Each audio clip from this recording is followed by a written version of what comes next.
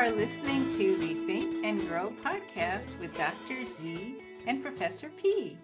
We are so excited to bring you episode number 1. But before we get into it, we want to tell you all about the different segments we have planned for you guys. Tip of the day, tip of the day. Mega Mentors, Coach's Corner, Lab Works, Booking It, and Rising Stars. So, Professor P, what is our tip of the day? Tip of the day. Guys and gals, our tip of the day is get out of there. What does that mean? Get out of there means get out of your comfort zone, right?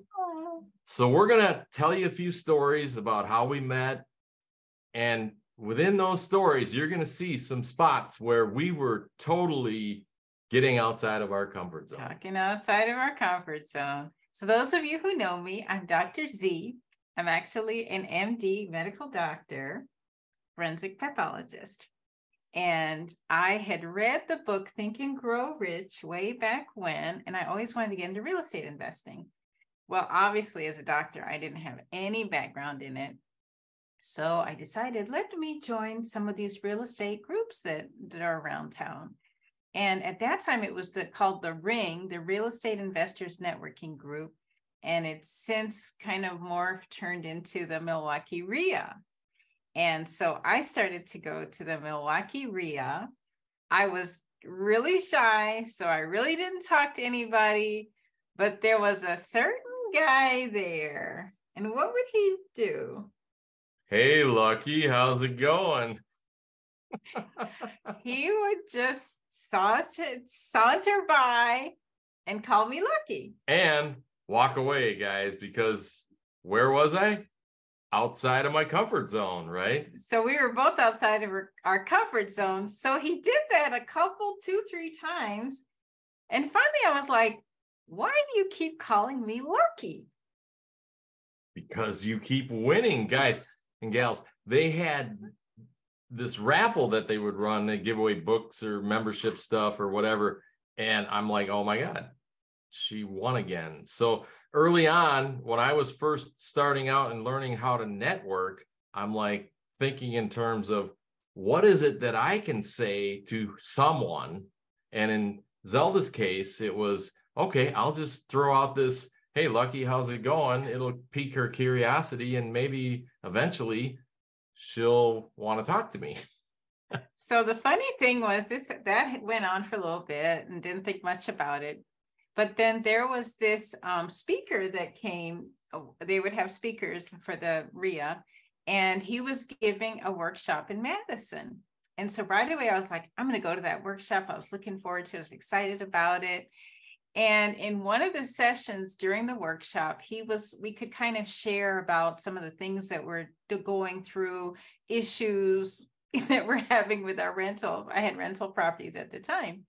And so he was giving us some feedback.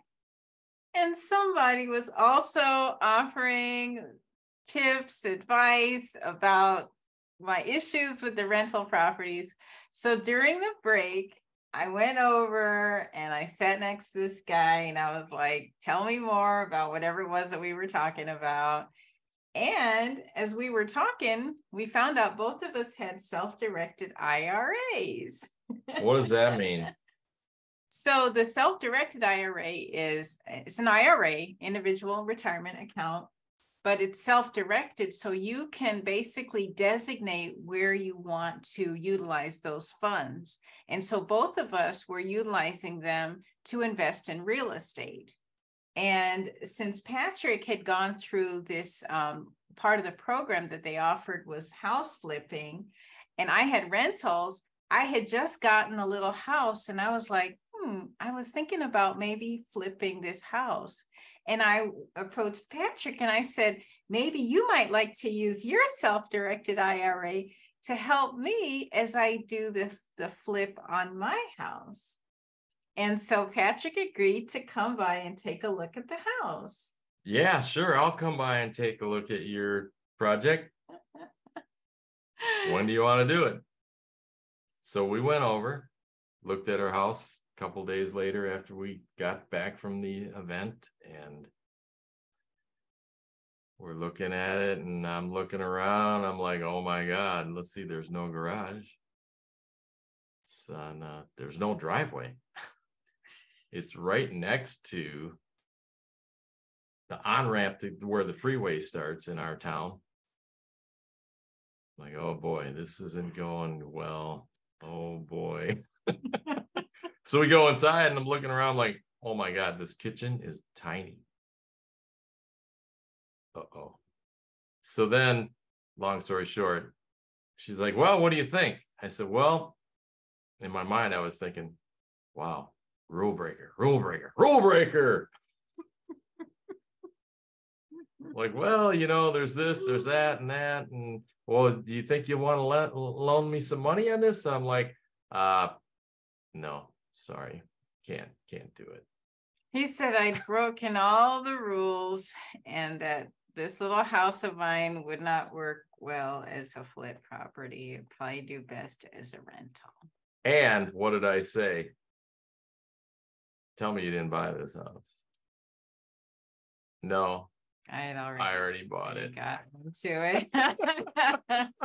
I mean, it was under contract. Maybe I could have gotten out of it, but I just added it to my rental portfolio. So it wasn't the end of the world, but I didn't flip it right away. I did eventually sell it, but I sold it to another investor who's also using it as a rental.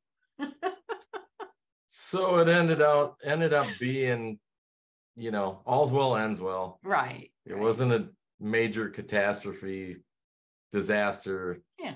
You ended up making a few bucks off the deal and learned a ton. A ton. And in the meantime, was constantly in and out of your comfort zone by having to get the place remodeled, rent ready, and all the different things that you need to do when you first starting out in real estate. So it was an excellent learning experience for you. Yeah.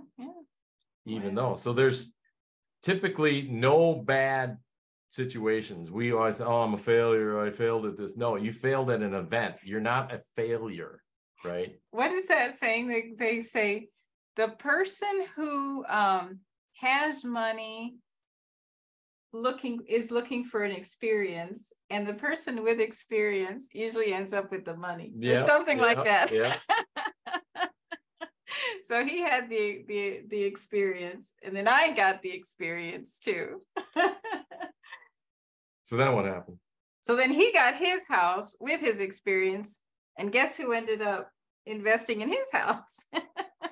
Not that one, but so tell him about. So then he finally got a house. Yeah. So a couple of months later, I ended up getting my first house to flip, and I was going through the coaching program with Eric and Brian. I need a drink of water here. Got a frog in my throat. Okay, that's better. And by that time, it was several months later, and I had really immersed myself in this whole program, and I really took everything to heart and learned as much as I could from those guys. So I said, hey, Zelda, you want to come over and take a look at my house? I'm working on it, and you can kind of see what I'm doing and, get a better idea. And so she came over. She's like, wow, this looks really good. And, but I had gone through their program, and they taught me a ton of things, and I was like a sponge, right? So I learned all this different stuff, and I applied it, and it all worked out well. And I eventually, sold that house and got another one, and, the rest is history. But with all of that said, I mean, it sounds, oh, Mom, that sounds really good, but I was getting back to talking about being outside your comfort zone. There were many times, guys and gals, that I was outside of my comfort zone. There was a lot of anxious moments, a lot of unknown fears, but I powered through it, and it ended up finishing up good. We made some money and went out and got another one. Yeah. Right? Yeah. And just through talking to Patrick, learning about what he was doing, him learning about what I was doing. And in the process, I ended up with a wife. Double bonus. You might end up with a house and you might end up with a spouse. You just never know. But you won't know until you step out of that comfort zone. So the huge lesson, I thought this came from Think and Grow Rich, but it's actually in, I believe it's the Dale Carnegie How to Stop Worrying and Start Living book. It's not the quote verbatim, but take action lest you wither in despair. If you're sitting there mulling things, you're going to drive yourself crazy. So get out there, take action, and everything you do, you're going to learn something, good, bad, or indifferent. You're going to learn something.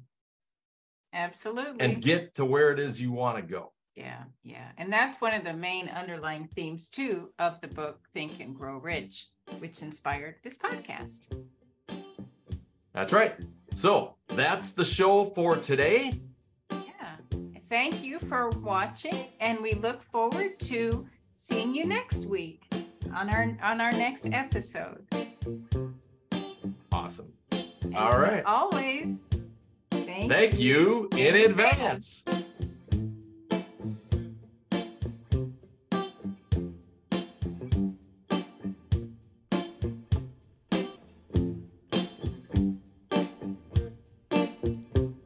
Just thinking and growing and learning and knowing and thinking and growing and learning and knowing, yeah. Just thinking and growing and learning and knowing and thinking and growing and learning and knowing, yeah. Yeah, we're thinking and growing and learning and knowing and thinking and growing and learning and knowing, yeah. We're thinking and growing and learning and knowing and thinking and growing and learning and knowing, yeah. We're thinking and growing and learning and knowing and thinking and growing and learning and knowing.